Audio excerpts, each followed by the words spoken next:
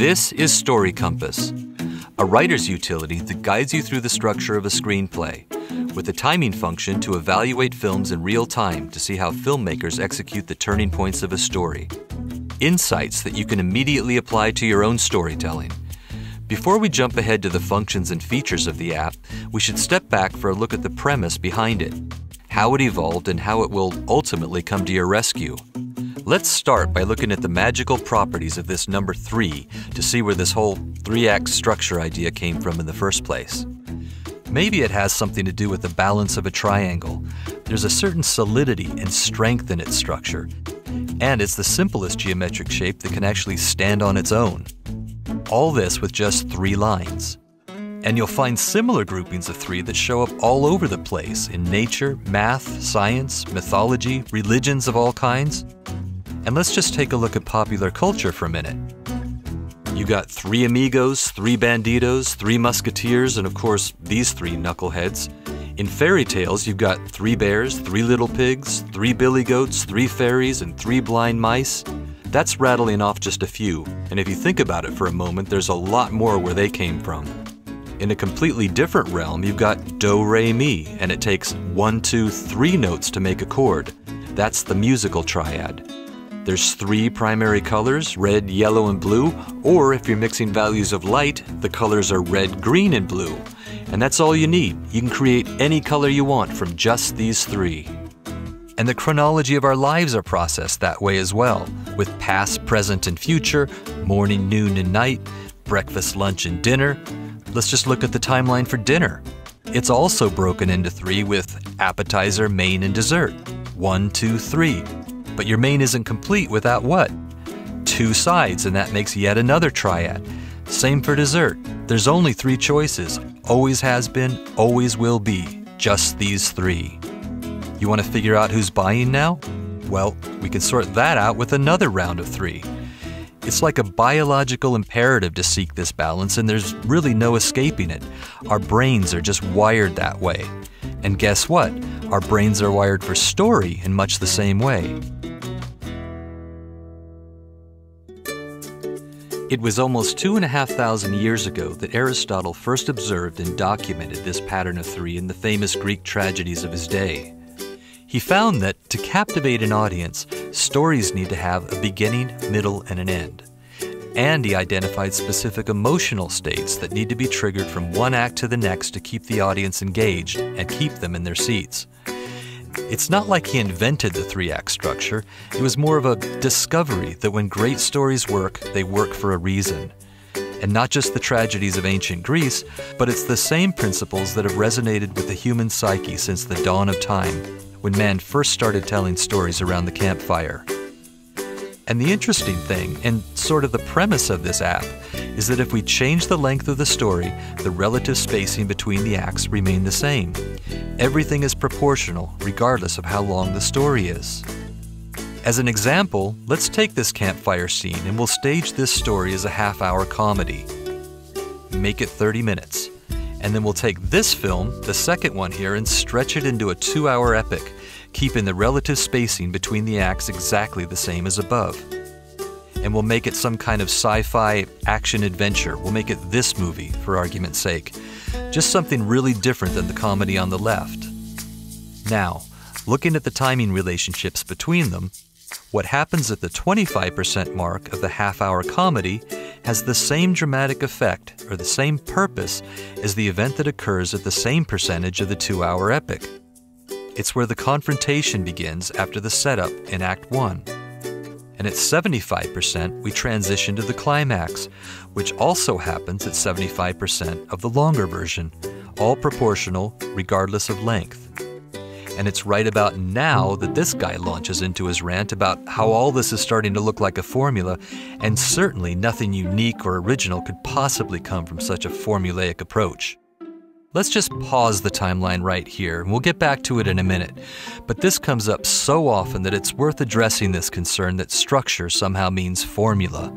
There's a big difference between the two, and hopefully we can resolve it with a quick analogy by checking out the first song on this guy's playlist. Just like a story, this song has 3 sections, with a beginning, middle, and an end. Yeah, so What about that big chunk in the middle there? It could be anything, right? Well, not really. If you break it down, you've got verse, chorus, bridge, chorus. That's the structure of the second act, the heart of the song. All right, so let's pick another one. Different artist, different genre, worlds apart. Now look at that. The form is exactly the same. But wait a minute, they're completely different. Different artists, different genre, different generations even. They don't sound the same at all. The point is that artistry is not in the structure. It's in the melody, lyric, harmony, orchestration, and all these other creative elements that ride on top of a common form that holds everything together. Well, to hell with that, you say. I'm the artist here. This is my song. I'm going to create my own structure.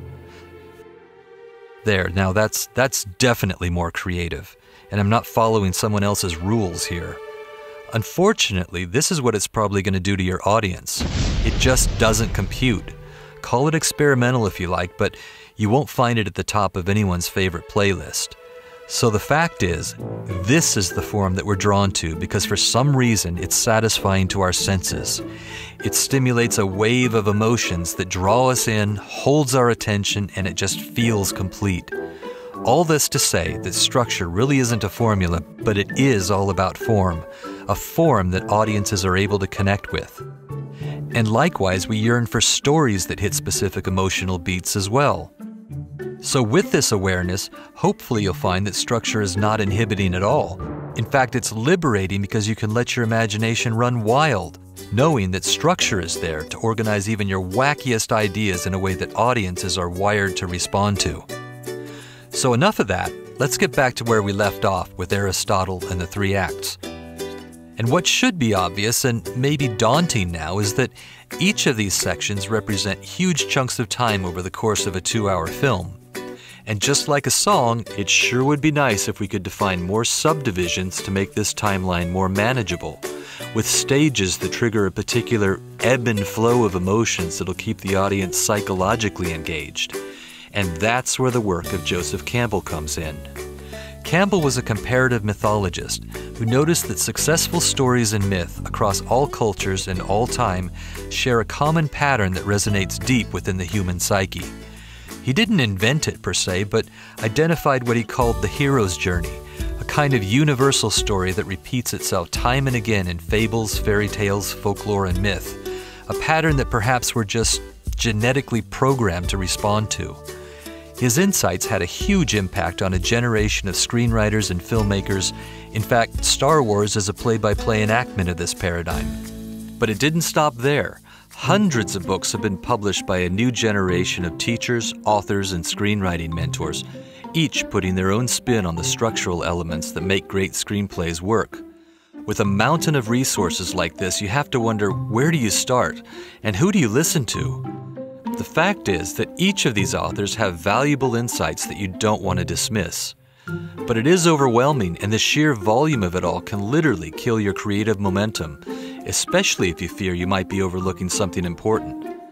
Wouldn't it be awesome if we could just take these different structural models, these paradigms from all these different authors, and find a way to configure each of them into a common format, a story wheel like this, so you can lay one over the top of the other for a quick and easy comparison of theories.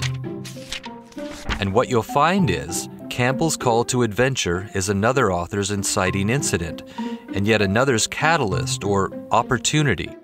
And you'll find similar correlations all around the story wheel, which reinforces the viability of all this since each of these authors seem to have come to essentially the same conclusions, all built upon Aristotle's initial premise.